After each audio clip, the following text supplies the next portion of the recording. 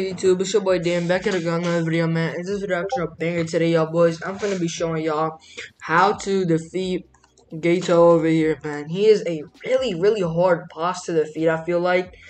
But if you do defeat him, he gives a guaranteed module spawn.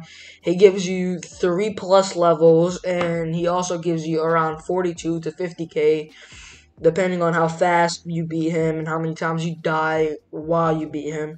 So in this video, I'm going to be showing y'all how to beat him, right? But before we get into this video, there's a couple things you're going to need. So I'm going to show y'all what you need.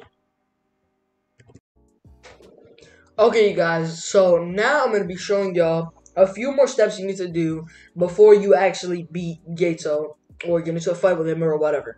So right now, as you see, I am at Midlands because I use my shrine here. So what you guys want to do, wherever you are, you're going to want to find a shrine, teleport shrine. You're going to go to it, and then it'll tell you, would you like to use the shrine to teleport? Cost 100 yen, which is really cheap. You're going to click use, and you're going to go to Midlands. As you see, I'm already here, so I don't need to do that. But, yeah. So now what you guys want to do, once you guys are in Midland, you're going to want to you're gonna spawn pretty much like this. So what you guys want to do is jump on top of the shrine, and then you guys want to go here, and you'll find GETO just chilling over here. So now what you guys want to do, in front of GETO, there'll be this town called Midori Town. So you guys want to head over here to Midori Town, and then you guys are gonna find Ayami, and once you guys find him, you are gonna set your spawn in Midori Town. Now I've already done that, so I don't need to do that, but you're gonna set your spawn here.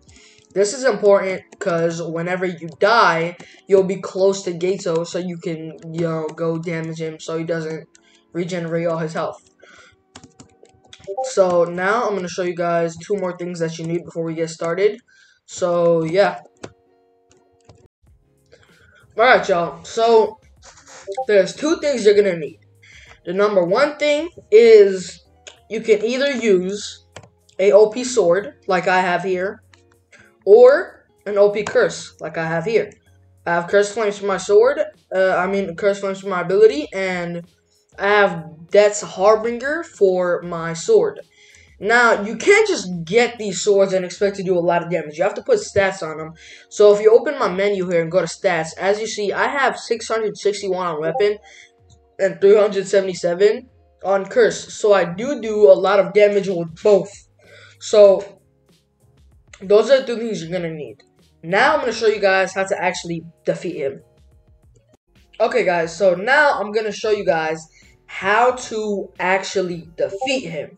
So where you're going to want to go is, after you have done your spawn and got your weapons and stuff like that, you're going to want to head over to him. He's just going to be sitting in that area. So now first, what you're going to want to do is trigger him any way possible. So whenever you do trigger him, just be warned, he will hit you with an OP ability, so just watch. I told you guys he's going to hit me with an OP ability. Now, fortunately, I did block it, so he didn't really hit me with it.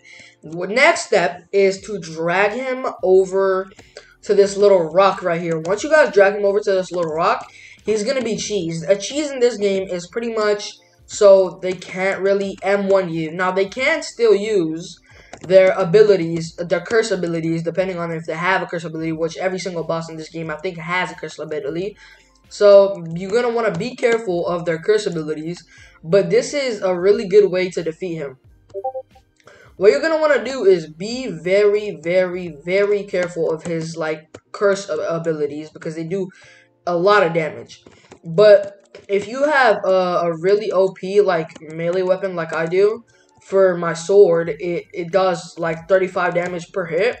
So what I need to do is just spam him, or I can just spam my ability, which isn't really that fun for me, and I just feel like my sword does do more damage, so I'm gonna abuse my sword here. All we need to do is drag him to that little wall, and the moment we do drag him to the little wall, you just want to start hitting him. Now, be warned, the moment you start fighting him, you're not just going to take a chunk of his HP every time you hit him. He's a really hard boss to defeat, but if you do defeat him, he gives you 3 guaranteed modules, and on top of the 3 guaranteed modules, he also does give you No, he doesn't give you 3 modules, sorry. He gives you 3 levels and 1 guaranteed module. And he also does give you a 42 to 50k yen, which could be a really good money grinding method. Now, what I do advise you guys is try not to get mad at the game, because if you're literally like a low level who doesn't really have much skill in this game, you could die a lot. So the most really important thing is try not to get like annoyed at the game and try to still be calm.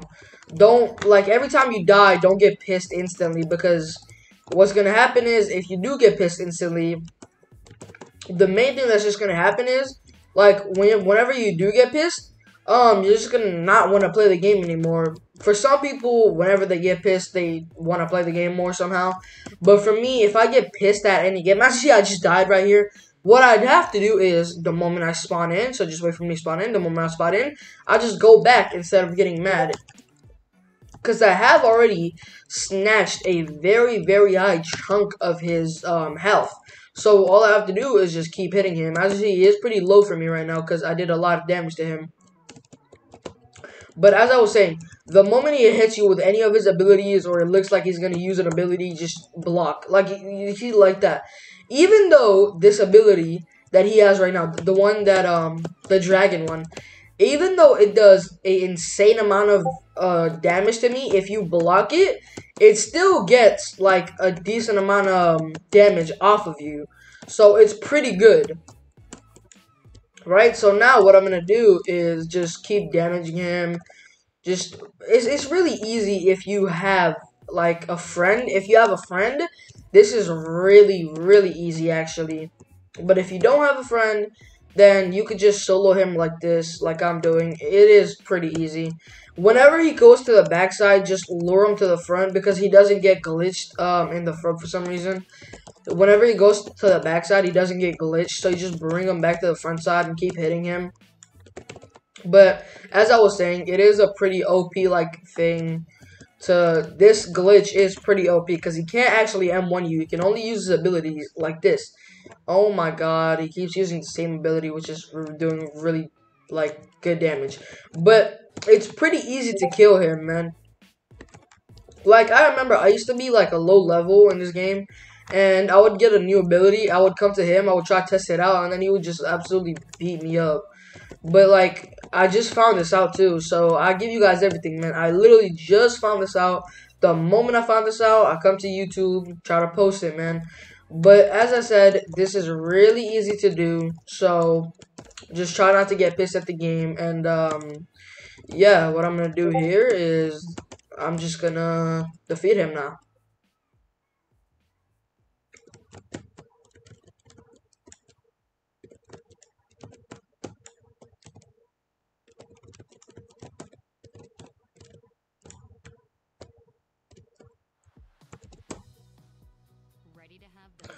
As you see, guys, I died again, but all I have to do is just go back, because I got his health really low. So all I have to do is go back, and when I do kill him, I'll show you guys that you do get a guaranteed module. You get 1 module guaranteed, and you get 3 levels also.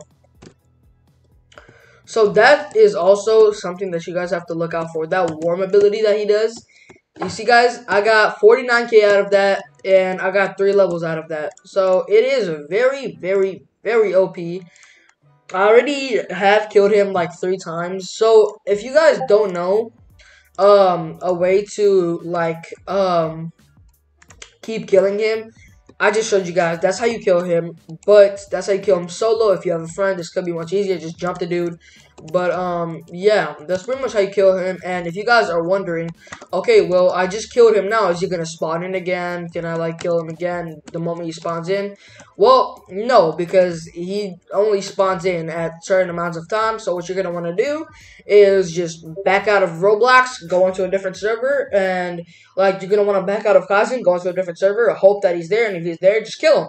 So that is generally the most easiest way I could think of to kill this dude.